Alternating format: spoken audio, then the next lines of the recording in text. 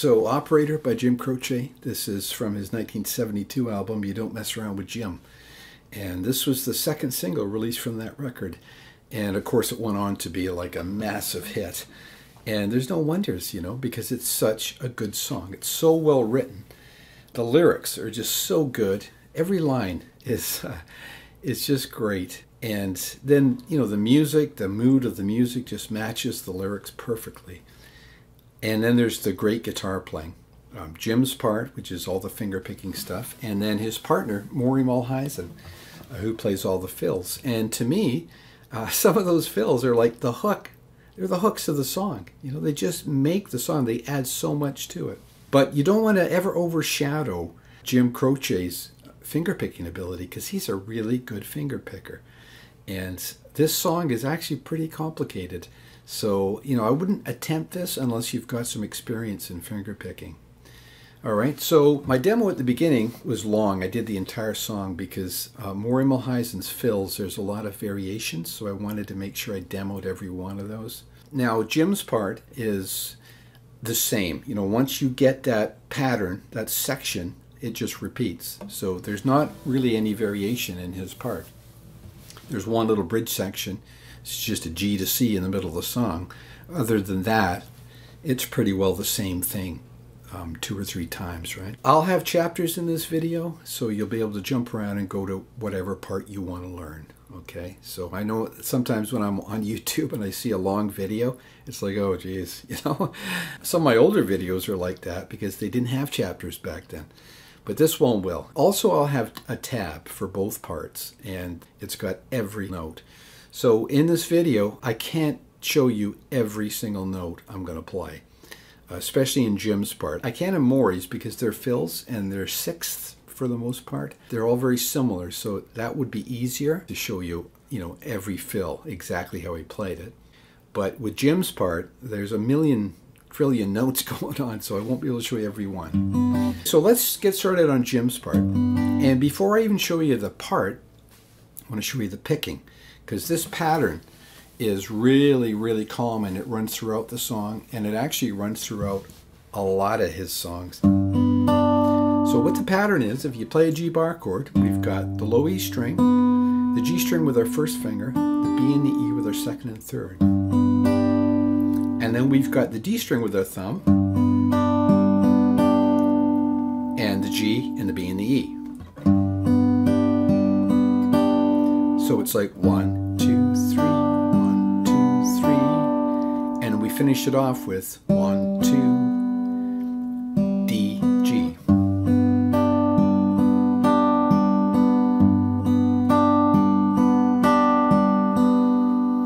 All right, so that is the basic pattern that he uses on all these chords. Of course, if it's on a B minor, you're not going to play the E string. You're playing the bass note on the A string. A minor, same thing. C. E minor. Right? D7. So if you can get that pattern, you're going to be able to play this song because it shows up everywhere. But of course there's more to it than that, and I'll show you what I mean. So the intro goes like this.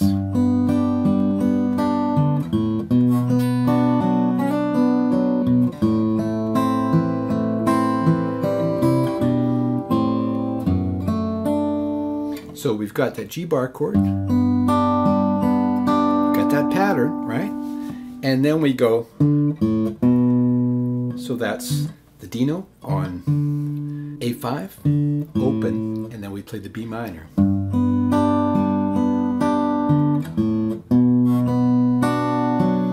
we finish it off with our thumb on the D string, and then we do this lick, just hammering on that D note on the B string, arpeggiating down, and then we go to the A minor, the pattern, right? The last note is an open G because we're on our way to do this descending C lick. And then we do this. So pinching on the C note on A3, open E, then drop down 1 fret on the A string and hit B3. Then open A, B1. And then we play this chord, just arpeggiated, that's like a D over F sharp. Now to get back into it, we're gonna slide into this open G chord, right? Just a standard G. And we're gonna hit the B and the E. And that pattern's a little bit different on this because we're getting that low G an extra time.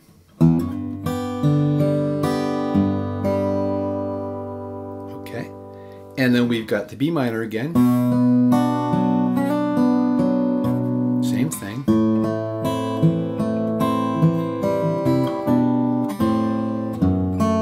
And that's all exactly the same. And then we're into the first verse. And the verse is like this. Alright, so we've got that low G again twice. And then we've got B minor. And it ends on that F sharp on the D note. And then we've got this descending lick. Before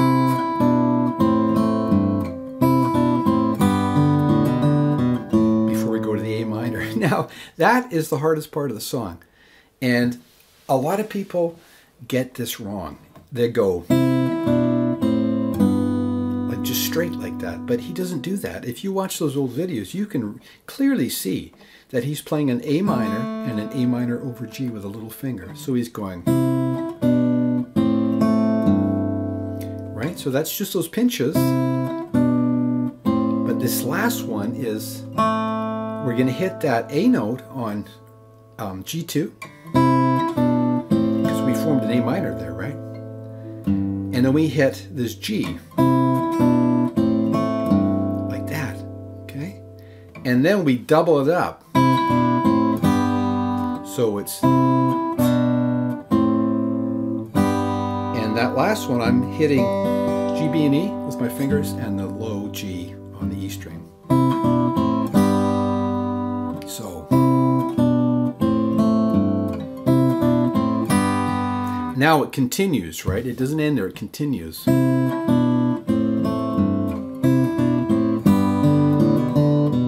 So we hit that D, and then we've got that little hammer on. And then we're to the A minor.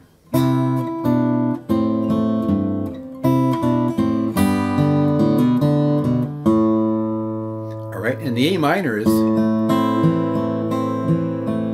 it's just standard, right? Just that picking pattern. And now we've got this D7 over F sharp, but we don't play the high E. And we just go.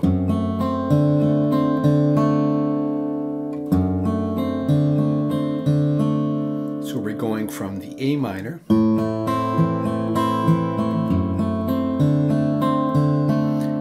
E minor. Same picking pattern. And now we do this descending lick over a D chord and we go. Okay, so D string, and then we got the B and the E. Little finger on that C note, descending, right? B and E again. B and E again. The B note here now. And then open A, open G. Back into the verse.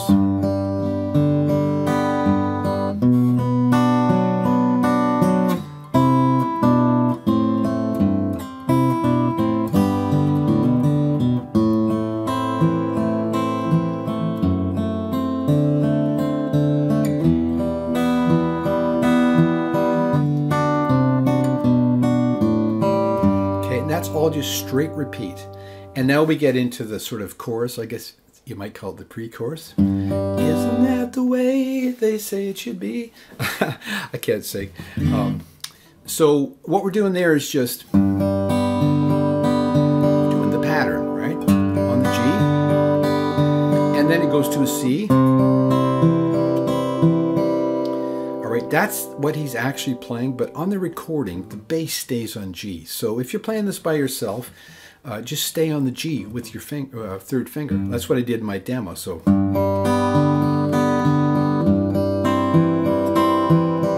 right? So it gives you that C over G.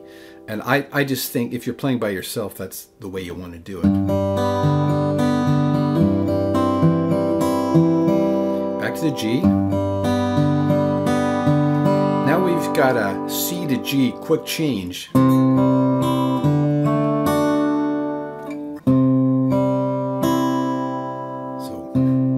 G string, B and E, right? To the D, same thing. And then back to the G. A minor.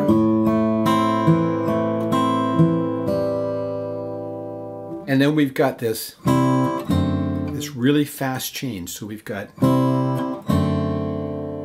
that's a C. We've got G, B, and E with our fingers, and the C note on A3 with our thumb. And then we move everything back one, right, while we do this D7 over F sharp.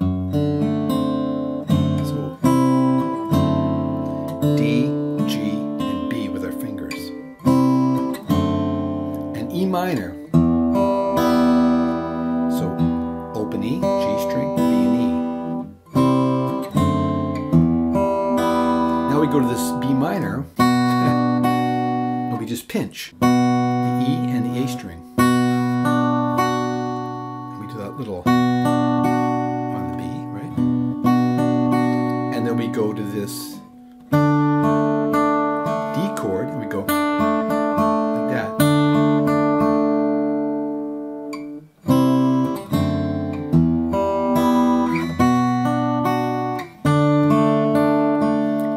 The A minor, to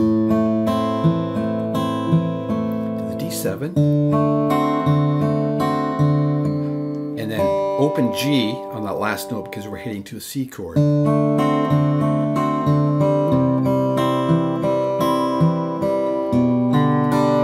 this is a G over B, and we move our fingers back, so we've got D, G, and B with the fingers, right? On the C it's G, B, and E. D, G, and B. Back to the regular pattern on the A minor.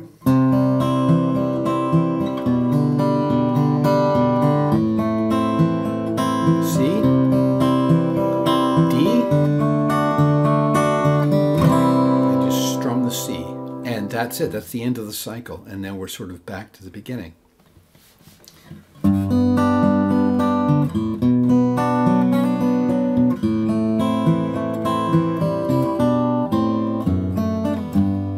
Okay, and then there's a middle section which is just it just goes. Right,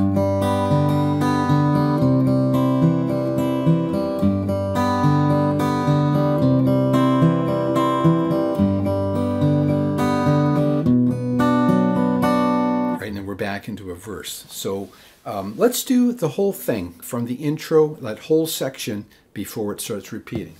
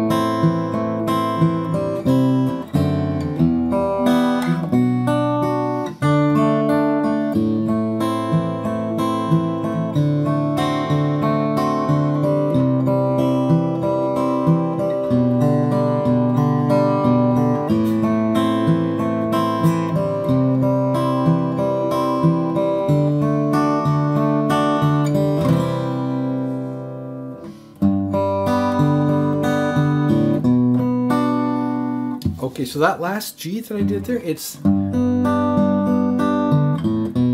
the same basically as that, except you're playing it in open position.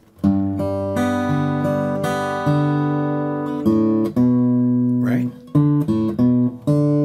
Same thing.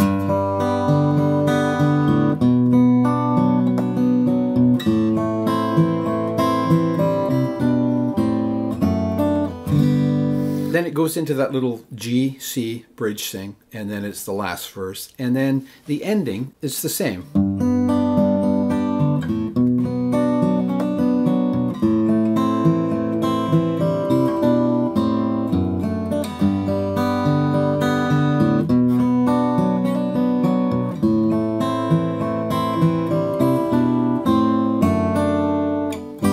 So it's pinching on the G and the E, and then the B string.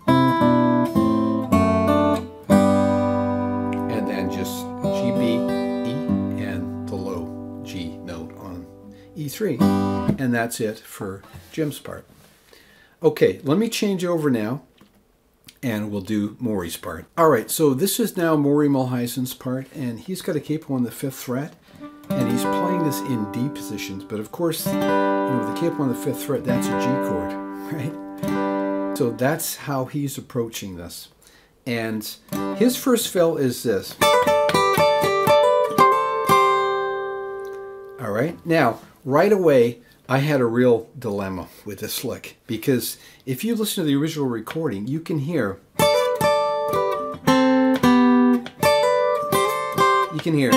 that note in there, those two notes. But if you watch live videos of him playing, he's definitely not hitting those two notes. So I'm not sure if he played it differently on the recording or they overdubbed those notes. I can't really say. It's kind of, it sort of got me right from the start, because you'll see some guys teaching it that lick like, and that's okay slow, but you know, it's really awkward, and he's clearly not playing that on any of the videos. So what I did is I just went with what he was playing on the videos. All right, and that's this. So I'm gonna hybrid pick this. Now he used a thumb pick, so he was kind of, you know, getting that crisp sound with the thumb pick and then finger picking, right? So I'm going to hybrid pick this because I think that's the best way to get closest to what he's doing, because I don't use thumb picks. Okay, so we've got, going to hybrid pick that. It's just up here on the, let's call that the, let's just call it the 10th fret, because it is the 10th fret. All right? And we're kind of hammering on the 12th of the B string.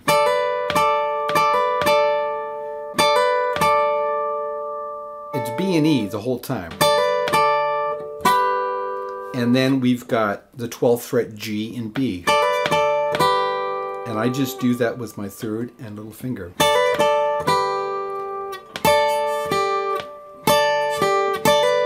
And then we're back to that.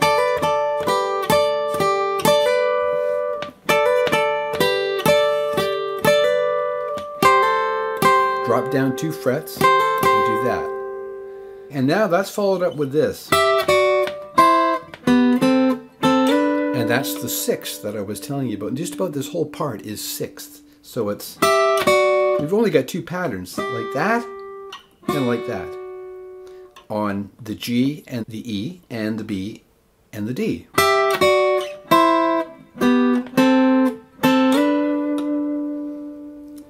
Now that's followed by this, which is just a slide up from the, that's the 7th fret to the 11th and the 10th of the E, and back down 2,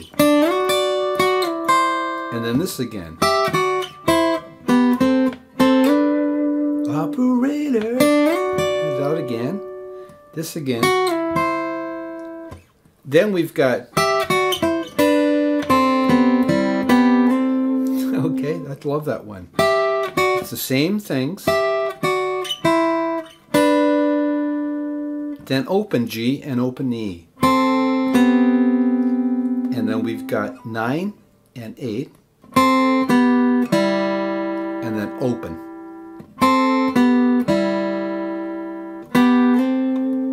9 and 8 is on the B and the E.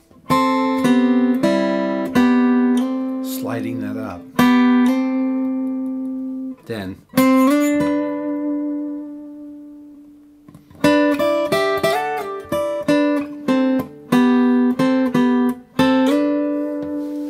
we've got that fill. Now I like to start with my little finger and my third finger. Like sometimes I'll play them like that, other times I'll play them like this, depending on what's coming after that, right? So for this one,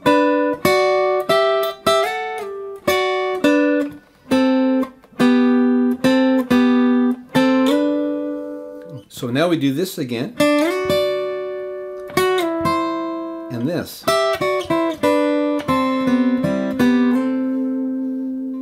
Here, then here, and then we've got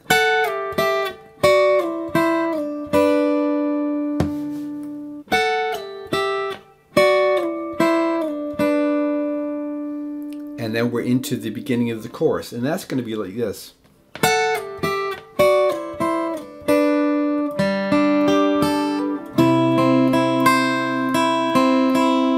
This is where, again, you know, getting the tab will really help you, because I can't explain every note, but I can play it slow.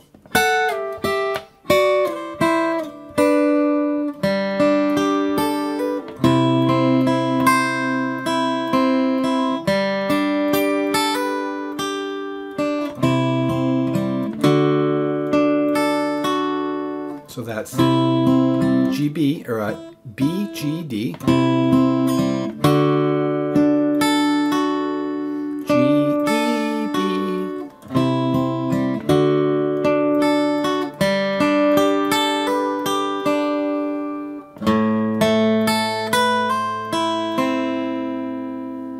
Then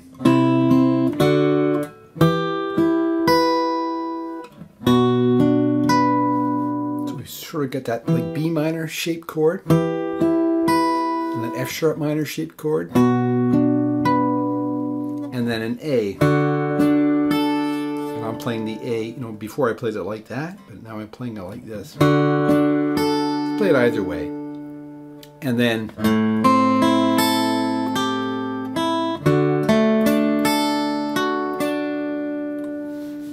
we've got G. Then he plays that little lead line.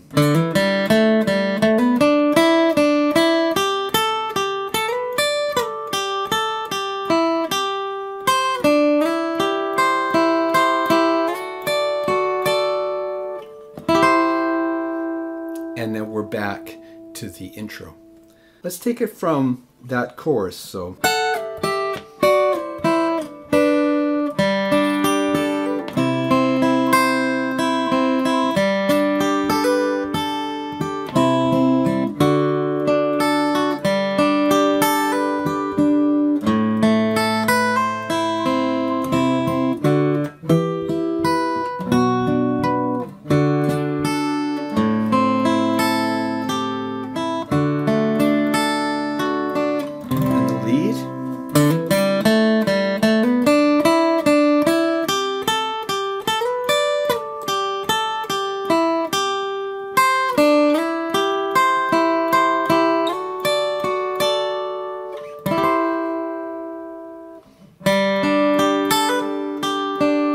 back to the intro lick.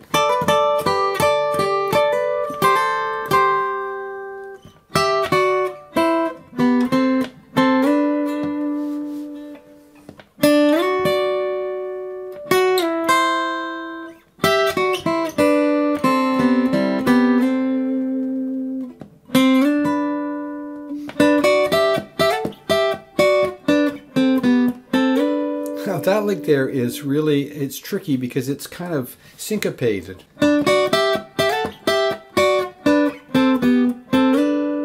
So from here,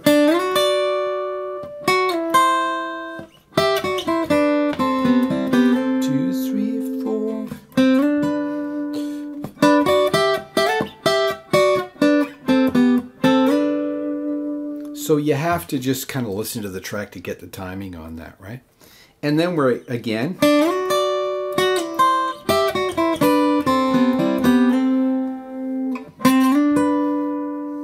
And then there's a bit of a gap, timing-wise, and then he's like, right? So it's sliding into that 12th fret on the G, and then do-da, do-da, do-da, do-da, do. And then we're back into the chorus.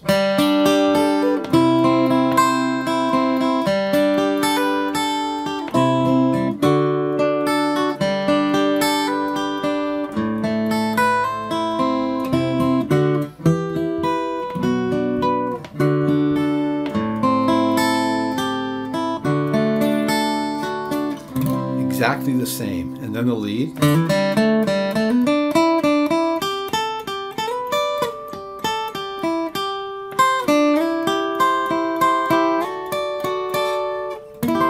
And now we've got the bridge, and the bridge is going to go.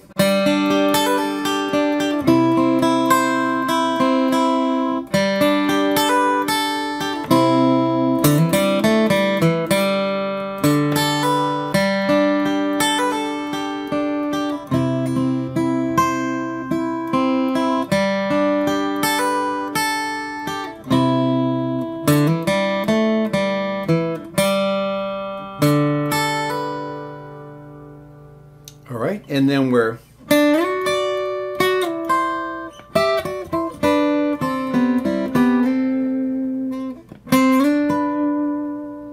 now we've got this lick. Okay, and what that is, we've done that before, but now we're going to go. And that is tricky because you've got to get the only way to get that slide where you're getting both notes is you've got to get your middle finger and your first finger in the same fret. That's on the 7th fret. And slide it up.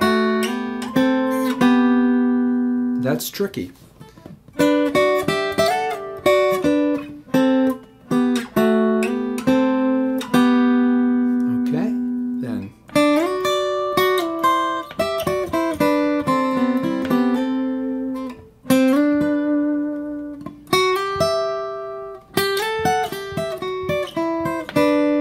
Okay, so after that second verse, it was more like there's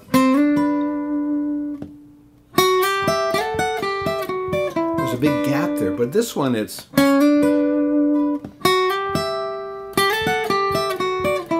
the same sort of picking on the way down, and we just repeat.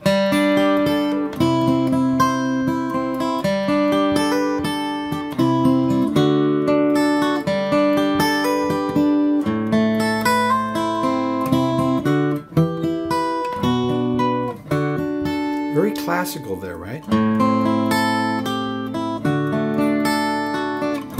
the lead.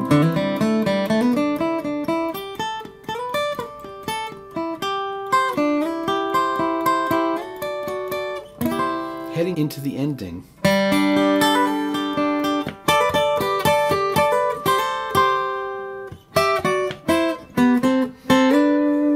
And this.